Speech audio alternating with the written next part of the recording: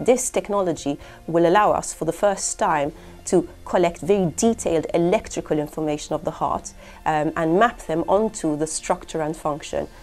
in a way that is safe. It can be rolled out at scale on thousands of people at a fairly low cost compared to other competing technologies.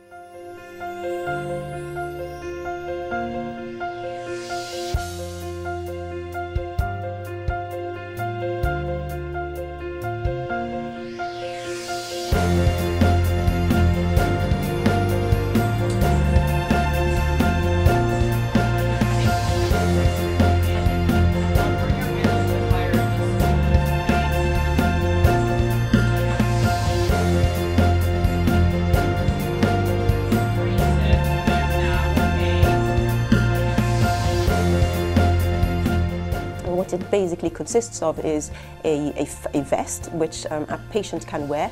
for 5 minutes at rest or as during exercise, and it's embedded with 256 sensors, shall we say, which don't have any gel, so they're quite comfortable and easy to wear, and it gives us a huge amount of electrical information.